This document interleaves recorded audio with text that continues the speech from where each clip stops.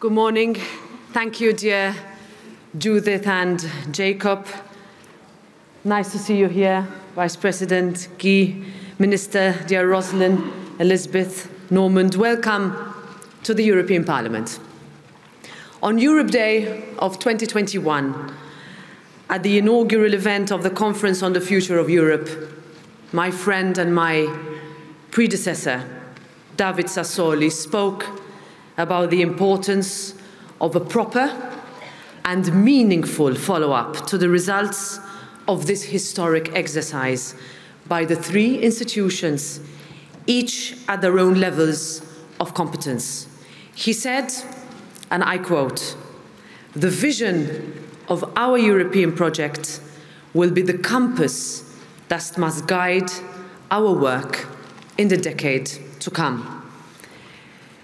Dear Europeans, I am proud to stand before you all as President of the European Parliament to assure you that this institution is holding itself to its word. We were the first institution to react to your proposals in May of this year and later also in June. Our Constitutional Affairs Committee is busy working on another report which could be voted upon in the next weeks. And today we are gathered here in the House of European Democracy, your house, to take stock of what we had done. Let me start with my personal feedback. I was elected in January of this year. Since then I have met with hundreds, even thousands of people in my role as President. I have met with Prime Ministers, Presidents, politicians and citizens of all ages from all 27 member states. Many of these meetings have one thing in common. They all want to talk to me about the future of Europe. They ask me about the conference, about the proposals that many of you in this room helped form.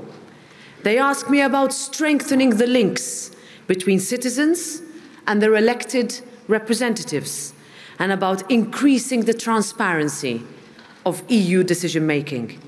One thing has been universally clear. People want more European democracy. They also speak to me about legislation. They ask about climate change and the environment, about the circular economy, about the ban on single-use plastics, about high-speed and night trains, and reducing our dependency on imported oil and gas. They talk about the impact of the pandemic on their lives and ask about the European Health Union, about mental health, and about cross-border exchange of health data.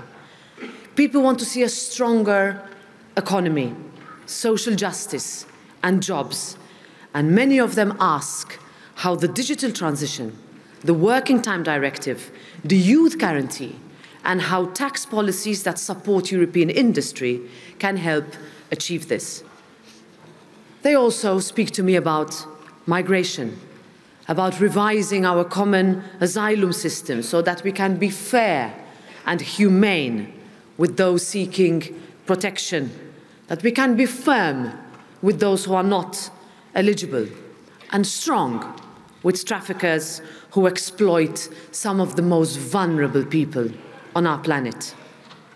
They ask me about the role of young people in shaping the future of Europe, about lifelong learning, voting at the age of 16, sport, the youth check on legislation, about inclusiveness and gender equality.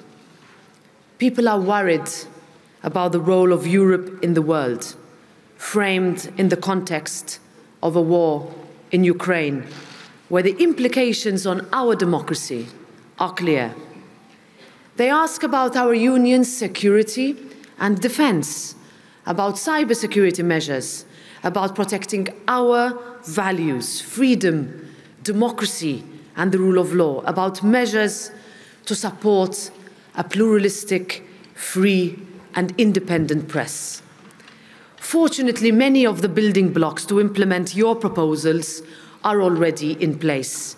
And here let me say that I am encouraged to see that the 2023 Commission work programme includes many legislative proposals relating to what the conference proposed.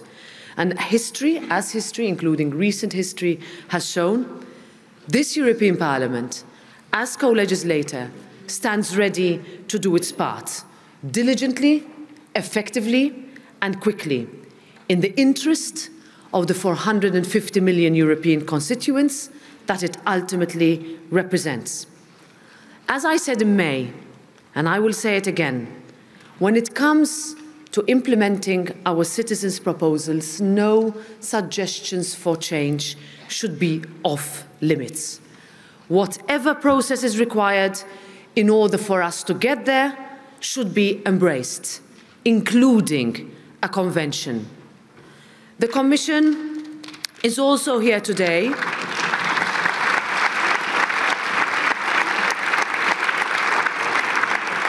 The Commission is also here today, and I know that the commitment given is shared by our institutions. Our goal must be to improve and reform our systems. Nothing should be off the table, including treaty change, because vision takes courage. Dear friends, when I look at you all here today, seated in the very same places that your elected representatives vote upon legislation, I am reminded of how important the participatory element of the Conference on the Future of Europe was. Citizens talking to decision makers was undoubtedly an outstanding part of this exercise, but it should not be something exceptional. This is where the European Parliament, made up of 705 directly elected members, needs to do more. Let me give you an example of a young girl who I met recently. As we started speaking, I quickly noticed that she had so many positive ideas about how the European Union can help make things a little bit easier for the people who live in her area. I suggested that she writes to her member of the European Parliament. And she replied, "You can do that?" And sometimes it seems like the only contact that people have with their elected representatives is through a like or a comment on a social media post. Of course, we cannot force citizens to talk to their elected representatives, but I believe we can do more to raise awareness that yes, citizens can write to their members of European Parliament. Yes, citizens can suggest new ideas to them. Yes, citizens can recommend new proposals. And in fact, they should, because that's our responsibility. That is where we need to show in 2024 that what you told us in 2019, we listened to and we worked on and we delivered. The European Parliament is not here just in these buildings. It is in every town and village in our union. The Conference on the Future of Europe and the 49 proposals that you presented to us on the 9th of May are not the end. This was not a one-off exercise for the European Union. Your proposals are not some checklist that we need to tick to close the door on the Conference on the Future of Europe once and for all. Because this exercise was ultimately about readying our union for the future, whether that be tomorrow, the future next week, next year, or in 10 years' time. There is no end date to the future, and there is no end date to our union growing and continuing to evolve. What works for EU27 will not work for EU33 or EU36. We have Ukraine, Moldova, the Western Balkans, and Georgia getting ready. But are we ready? The future is a work in progress. So is our union. And as Robert Schuman said, Europe will not be made all at once. And today I will add that it can never be complete. It grows and develops with each hurdle we pass through, with each breakthrough we achieve, with every little piece of legislation that manages to make our shared space a little bit safer, a little bit fairer, and a little bit more equal. As President of the European Parliament, I can commit to you that we will keep working until we can say that this project is even better than it is today. Thank you very much. Enjoy your day.